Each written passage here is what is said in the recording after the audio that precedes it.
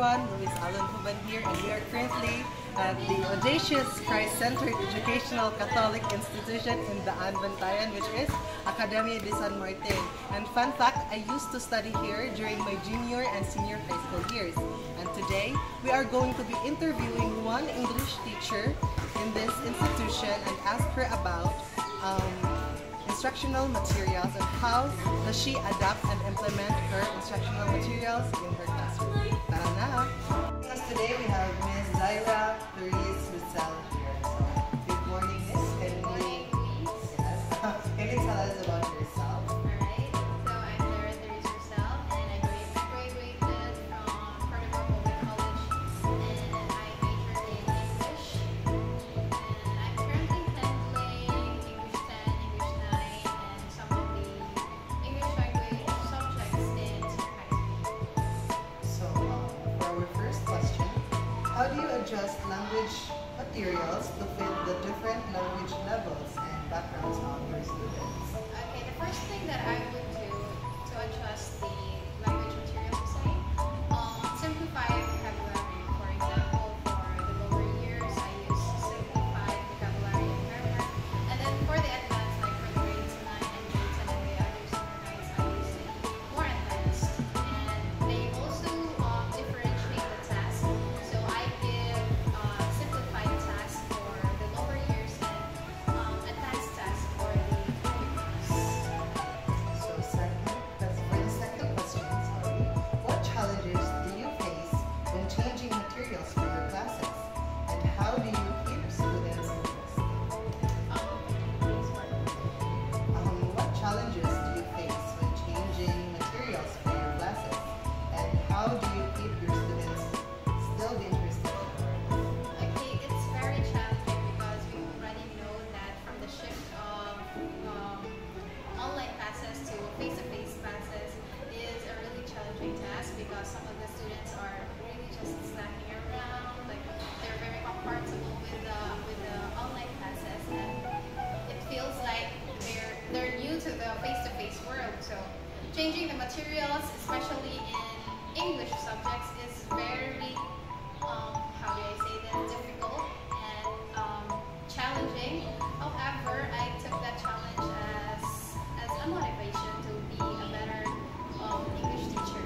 And how do I keep them interested is that I usually do the activities in a game way because they're into games, and also there's a introduction of the technologies, especially the phones. I definitely agree with you since I am a student as well who has experienced the sudden shift from the virtual world to the face-to-face. And there has been a lot of challenges that we have faced on the way, but I kept my determination in graduating this degree.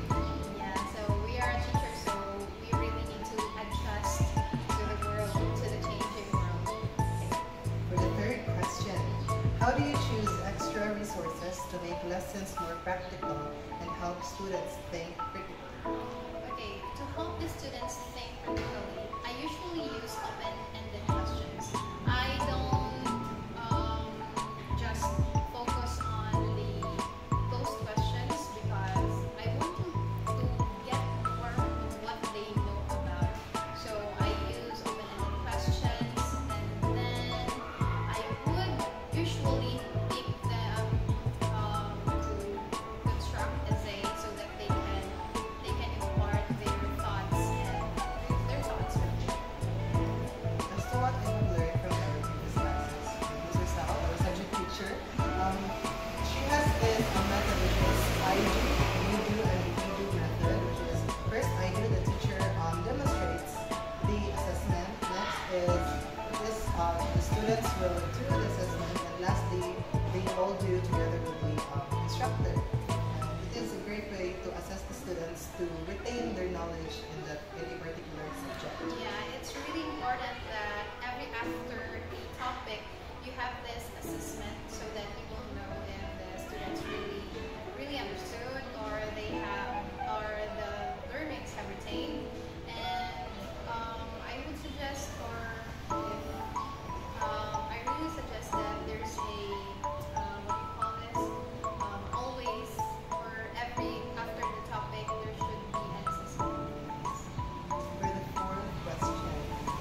ensure that adapted materials stay aligned with the main goals of your language curriculum? Okay, so I usually check the curriculum, especially I think in 2026 there will be a sudden change or a big change because of the curriculum, and we're currently working on it, and we're checking all the curriculums, and with checking with the curriculums and also checking with our principal and the other English teachers, we're collaborating ideas on how we can integrate the curriculum and staying on the materials. So we're currently working on it. And on my part, I usually do research more. So every day I'm learning, and we are all learning. I'm learning from the students. I'm learning from them also. And then what I do is I just search more so that I'll be more knowledgeable on the materials that I will use. So for the last question, how do you measure if the adapted materials are helping students improve their language skills effectively?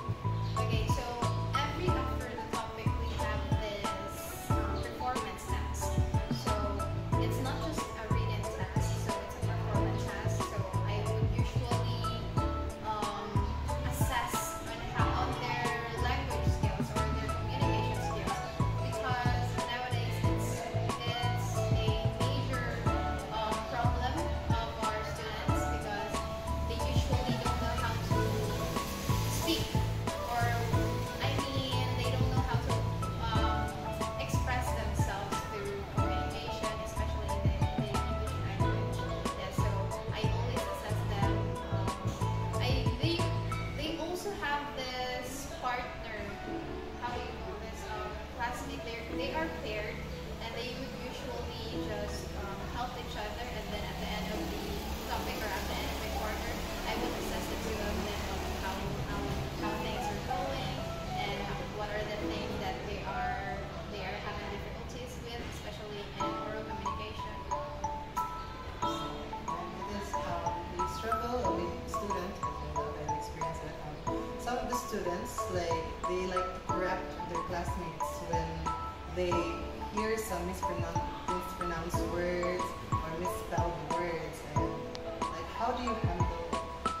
Okay, so I usually have this notebook that if they have difficulty, or they have difficulty of this word, for example, they have difficulty of this certain word, and then they are going to write in another notebook. Or if I'm not perfect, so if I mispronounce the word, they're just going to write it there, because nowadays everyone gets offended easily. So especially their classmates, and the tendency of it, if they are going to correct it publicly, if they're going to correct their classmates publicly with other classmates as well, the tendency will be that that student will not speak anymore. So I have this notebook that they will just write in their miss, and then I'll just follow that and It's a really good practice in enhancing the skills in the English language. So I have learned so much from you, Ms. Riza, and thank you so much. Okay, thank you so much. Hello everyone, so currently we are here at our second location, which is here at the Malingin National High School, and we're going to be interviewing two teachers. Tara na! Rose Jane Monterde Araneta here. So Miss, can you tell us about yourself? Okay, so good morning everyone. So I am Rose Jane Monterde Araneta from Malingin National High School. I am a teacher 1, and I'm about to have a 1-year experience in the public industry. So for your first question, how do you adjust language materials to fit the different language levels and backgrounds of your students? Okay, so for me, in my case, as a teacher now, since I am new in public, the first thing that we need to do is to provide differentiated instruction, because at the end of the day, our goal is to reach the same objective for our learners to learn a lot of things. Nowadays, learners tend to use various skills. So as a teacher, we should always try to be a one step ahead of our students. So we use differentiated instruction, collaborative learning, like group activity, activities so that our students can really showcase what certain potentials or skills they have as a student. Okay. So next is, what challenges do you face when changing materials for your classes? And how do you keep students interested in your class? Well, in my part as a teacher, it is merely the resources and the learning environment as well, because nowadays, once the student loses their interest or their motivation to focus on studying, they will not really pay attention. But in my case, we see to it that all of the strategies that we provide are engaging, at the same time interactive, so that our students can really focus and can really pay attention to all of the activities that we provide. And nowadays, since we are very tech savvy, so we cannot really apply certain activities that provides technological aspects, because in my case it is English. So in English it is merely most on communication, speaking. So therefore the activities that we provide is using or delivering speeches, like providing group speeches or like speech choir, so oratorical speeches, so that they can really develop or enhance their speaking and at the same time communication skills. It is crucial for the students at an early age to communicate effectively with their peers and with their advisors. Yes, and in addition to that, I just have this notion with my students that they really hate English, because according to them, English is difficult. Same wise with mathematics. So in my part, I agree with that because I hate mathematics. I too. Okay, I hate mathematics, and in my student, I always encourage them that English is not difficult. It is only in their mind that since they already interpret English as a difficult subject, so that's why they are hesitant to use and to speak the language. But along the way, as you keep on motivating them, talking to them in English, and I try to encourage them as much as possible that when you talk to your classmates or friends, try to speak even just a slight English language so that you can enhance slowly and slowly. At our university, we usually practice the EOP. Okay, the so you English do only that. policy. That is the reason why our English skills have further enhanced so far. It is a great way as well, because we all know that English is the lingua franca of the world. It is for us to be able to communicate with the other nationalities. Yes, this is our universal language. So whether you like it or not, when you find a job or when you become a professional in the future, you really need to learn and adapt English. For sure. So for the third question, how do you choose extra resources to make lessons more practical and help students think critically? Okay, so since speaking of resources, so that is one of the problems. So in my part, I always do advanced researching, printing other learning materials that are not available in the school. So nowadays in our school, we have English books, but some books are not aligned with the expected competency that we are targeting in that certain lesson. So therefore, we need to have or to conduct researches and then use different apps that can provide us different exercises that will help the students as well really learn the learning competency that is expected for that particular class. I really do agree as teachers. As a pre-service teacher myself, it is very important for us to aid the students' needs in what field they think they are weak at, and to identify themselves as well for them to enhance Yes, and themselves. then for them to be able to,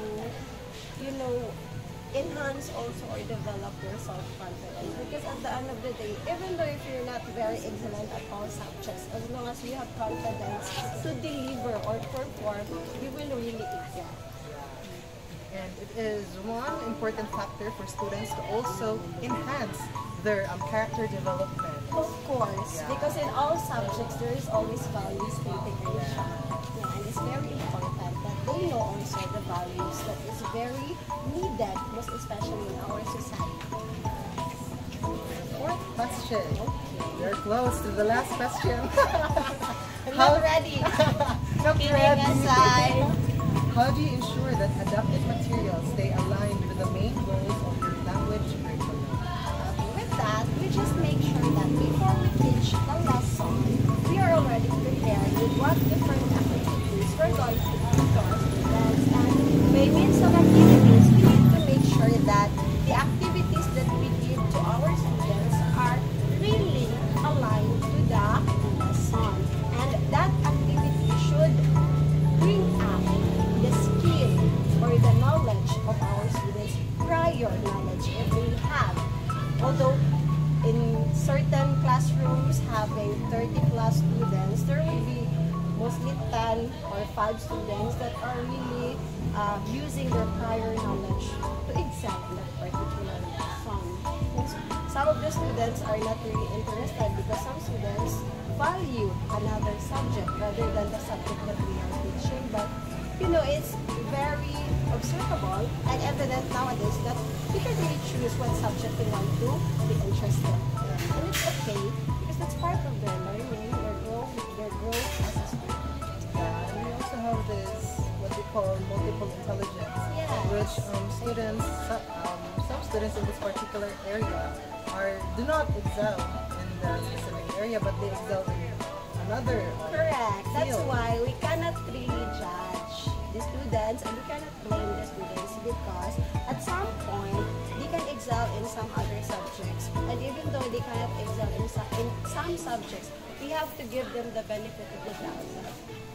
Maybe one day or someday, or they will be able to adapt at least a few things about that subject, if not all the things. And for the last question, Beauty queen. for the final round of the Q&A competition. Alright. Okay, so how do you measure if the adapted materials are helping students improve their language skills? Okay, so we just make sure that at the end of the lesson we provide different assessments. So by means of those assessments, we just tend to measure if it is met by means of their scores, the results of the formative assessment or summative assessment that we give. So if the results are evident, so it means that they understood the topic or the lesson that we give, or the strategies that we provide are effective.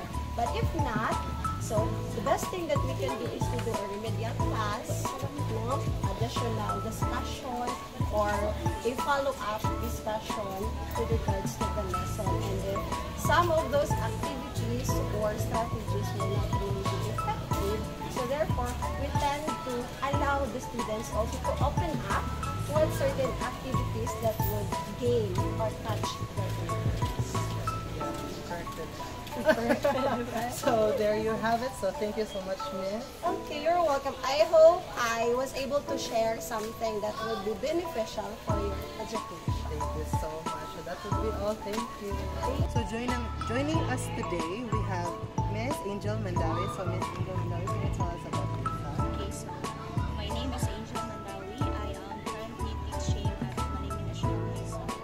So I was handling grade 11 students with program of creative writing subjects. So what can I do? So I would like to ask some series of questions with regard to language learning materials and how you adapt and implement them in your classroom setting. So for the first question, how do you adjust language materials to fit the different language levels and background of your students? Okay, so I will first assess how my students behave inside the classroom, especially in the actual classroom setup.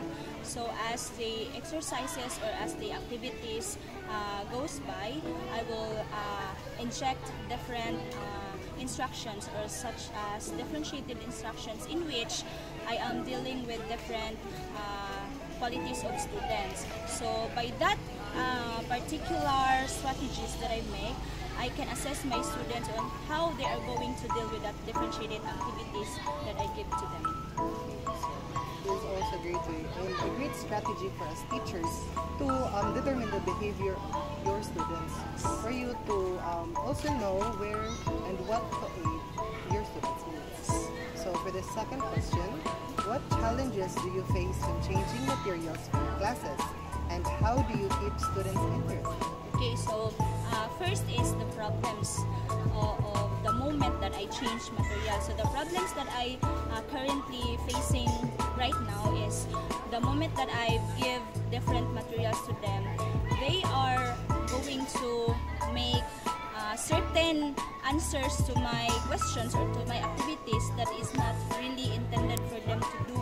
Like they find difficulties on those materials that I gave to them. So the interventions that I make is that I will give them differentiated materials or instructions in which I can meet their needs. So by that solution, I can assess my students on how they will answer that question or how they will answer that activities. So based on how I going to give those activities to them. So for your third question, how do you choose extra resources to make lessons more practical and help students think critically? Okay, so extra resources such as actual examples. Okay, so for example is current issues. Okay, I will give them an issue or a problem that happens currently, so that by giving it to them, they can think critically on how to address those certain issues, which is very related to this time issue. So by that simple strategy or interventions that I gave to my class, I can assess them that how they can answer or how they are going to have the solution to that problem based on the real experiences which they are going to experience. For the fourth question, how do you ensure that adapted materials stay aligned with the main goals of your language curriculum? Okay, I'm sorry, pardon. Can you repeat those questions? Okay, so how do you ensure that adapted materials stay aligned with the main goals of your language curriculum? Okay, so we have competencies to follow. So that's by the moment that we deliver our lesson, we are going to know first what competencies do we apply, what competencies do I teach to them, and what type of lessons do I teach to them. So that's why so the reason I can have those certain materials that I'm going to use to them, which is aligned on the certain competencies. So for the last question, how do you measure if the adapted materials are helping students improve their language skills effectively? Sorry, again, how do you measure if the adapted materials are helping students improve their language skills effectively? Okay, so by certain example is by reporting. So through reporting, I can assess my student that they get the instructions that I give to them, and also by assessing their outputs, and also by assessing their learnings through oral, through written, and reflections to the writings that I gave to them. So by that, I can surely assess, I can surely know that my learners are truly learning by checking their how they reflect on the activities that I gave to them, how they answer the questions that I gave to them. Simpler terms to assess the learnings of the student, whether they could retain the knowledge from your subject. So that would be all. Ms. Mandawi, thank you so much for participating in the interview today. Hopefully that it could give you a great help. It did give me a very great help, because I have learned so much from you and from the past teachers that I have interviewed earlier. So thank you so much. Yes. There you have it. Thank you to our three respective English teachers for sharing their insights on how to adapt and implement language learning materials more effectively for the students to be able to comprehend our topics. That is all. Bye-bye.